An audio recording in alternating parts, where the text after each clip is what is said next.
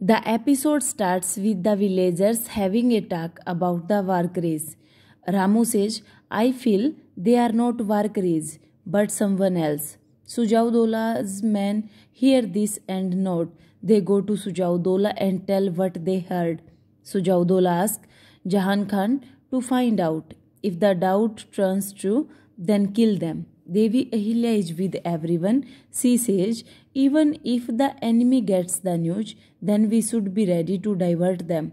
Mausi says, but your weapons are in the cart. Devi Ahilya says, we have Shivji blessings. Even the grass will become weapons with his blessings. Mausi goes out and sends the cart. Yamunabai gets spying. Parvati asks, how long shall I lie in Devi Ahilya's place?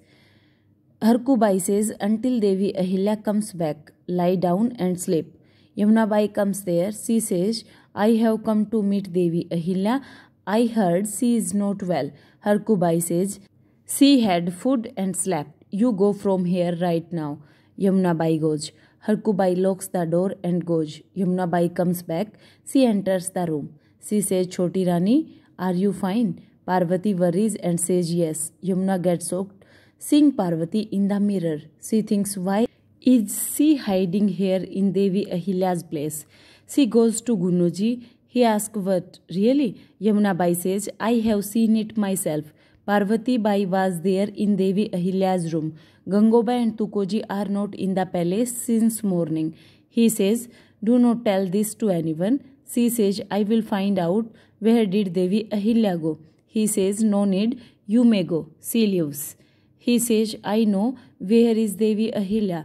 Jahan Khan and the guards enter Chambal to find out Devi Ahilya. Devi Ahilya sees the soldiers. She hides. The soldiers look for Devi Ahilya everywhere. The soldiers do not find them anywhere. Gunuji meets Dhanaji. He says Devi Ahilya, Tukoji and Gangoba are missing. I am sure that she has gone to protect Malwa. We cannot know which way she can go. The family would not tell us about the mission.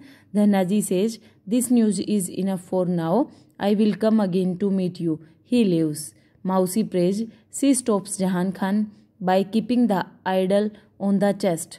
She asks him to use his sword. She says, you have ruined our grains, but not anymore. She scolds him. Jahan Khan leaves. He asks the villagers to inform them if they doubt on anyone. They leave his 2 soldiers there. He lives with others.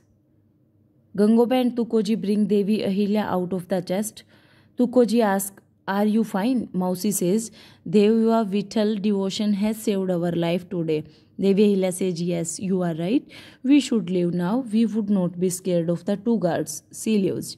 Jahan Khan talks to Sujaudola. Dhanaji comes there and says, if you can sense anything weird, then you can understand that it's related to Malwa throne. He says, Devi Ahilya, Gangubai and Tukoji are missing from the palace. I am sure that Jahan Khan has gone there but missed to find them. He says, real darkness will happen now. Devi Ahilya sees everything clear in darkness. Sujaudola slaps Jahan Khan. He says, go and create a havoc there. Burn the huts. Make those people speak up. He gets angry. The dacoits are in the village. They see the people working. Bhima says the people are just permitted to take the necessary things. Jahan Khan and his men come back to find Devi Ahilya. Devi Ahilya, Tukoji and Gangoba are already at the village border.